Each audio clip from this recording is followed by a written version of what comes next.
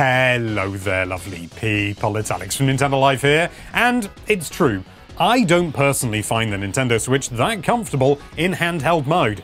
I know, it's outlandish. It's especially outlandish for someone that has, all things considered, reasonably big hands. You know, I mean, whoa, look at those whoppers. It's just not comfortable for long periods of time. It's just not. So I've had a fair few of the old grips during the years. Most recently, it was the Nitro deck, which I know is not just a grip per se, but you know, it still falls into that category. I've also had this monstrosity. It's even less technically a grip, but you know what? It's funny to reminisce. But the one I always go back to is the Satisfye. It looks a bit like this, but slightly larger. This one's for the Switch Lite. It's the only one that was immediately on hand. It's got a lot of good design ideas, and it's just the most comfortable for me with my larger hands. It's just the way it is. I've tried loads of others. This one for me was the best, but there was always a big old problem. God, it would really help if I actually had the big one. Found it. The Switch is great in here. It's really comfortable. I can use it for really long periods of time without any kind of discomfort.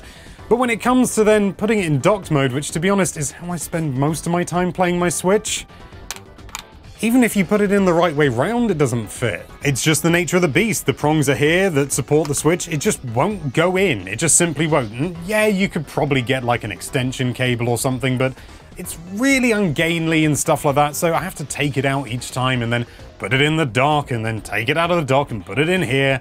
And it's a bit of a pain in the ass, especially considering that whilst it's not too hard to get it into the grip, it's just a little bit too forceful for me to want to do it time and time again. It holds it super stable as a result, but it just makes me go "Gah" every time I put it in or take it out. There's just that little bit of extra force because this is obviously designed for the Switch and the Switch OLED, which means it's tight on the OLED and less tight on the original. I haven't actually tried it. Here we go. Oh yeah, that's much better. So imagine my excitement when late last year, yes, I have had this for some time. The people over at Satisfye very kindly sent me this. Oh, it's got a Switch in it. This is the Satisfye Ronin. In fact, this is the, it's the definitely not Zelda edition one. Obviously, it's not called Zelda for reasons, but oh, Mythic Edition, it says it on the back. And if I haven't already made it painfully obvious and the design hasn't also made it painfully obvious, oh, look at that. Oh, it just straddles it.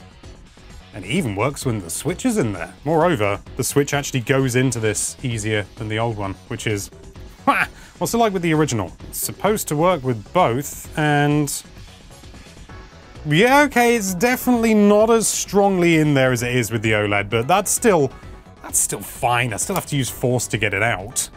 Nicely done. So you can play handheld very happily on your Switch with lovely comfy grips, and then when it comes time to dock it, you don't do it like this, obviously. But for demonstration purposes, you just, clunk.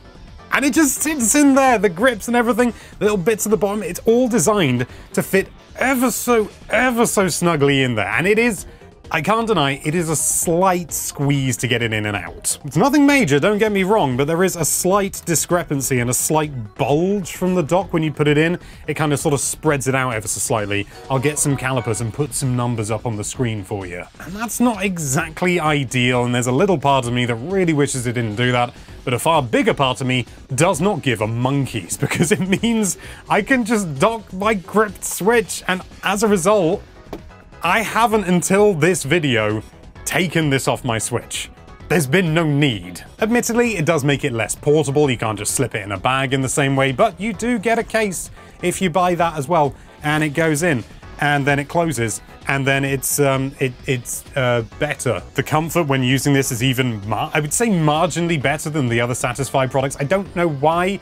Maybe it's just a sort of a psychological thing. It's just like, I don't have to take it in and out, so I'm never sort of using it and thinking, oh, I'm gonna have to take this off. But this is without a doubt, oh, there's a little bonus. It doesn't get in the way of the kickstand, which you might sort of think, well, that's great, so you can use it as a kickstand. You can't really, it just sort of falls over. But it does mean that you can access the micro SD card slot, which is a really nice feature, and the serial number. There is one extra feature as well, and that's if you want to, you can take your game cards that you're not using and you can store them in in the grips there. I've got to be brutally honest. I don't want to do this. I feel very exposed when it's just sort of loosely in there. It's not super tight. It's an extra thing to do with what is arguably empty space. Is it better that way? No. But I can tell you for free, I'm not using it like that. I'm just not. It does also mean that these little gaps, you sometimes feel them when you're playing, especially on your, or at least for me, my middle fingers. And whilst that's not, it's not ideal, but at the same time, it's also a really minor complaint. It is the biggest complaint I have about this, and it is incredibly minor. Personally, I don't care about storing my game carts in this grip, so just don't. Just get rid of it, ideally. I mean, obviously it's a manufactured product and it's too late to change it now, but if there's ever a revision, but I don't think there will be, and for one good reason. The Switch is at the end of its sort of standard life cycle, presumably. And so this grip has come right at the end, and it's just like, oh God, did it have to take so long? I understand why. It's no one's fault, you know. The original Satisfye grip was made for the original Switch, and then Nintendo released the OLED, and then, sort of manufacturing and getting around the limitations and making it dockable was probably a bit of a nuisance, and that took time as well.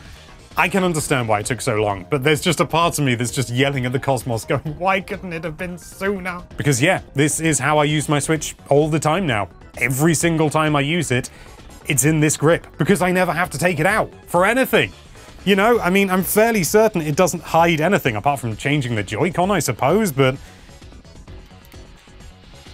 yeah, don't do that. Seriously, if you're a big hand person like me and you just want to be able to play your Switch handheld far, far more comfortably, I cannot recommend this thing enough. It is the grip to end all grips. It's better than every other grip I've ever used, bar none. Because you get all the functionality that you would expect, it doesn't strip anything away, take away any features, and you can dock it.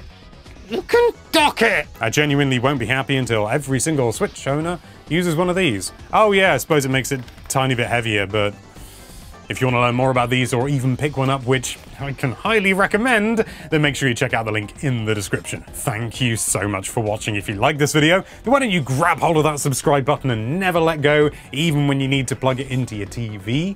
And be sure to check out NintendoLife.com for all sorts of lovely Nintendo-related content. Thank you again for watching. Bye-bye.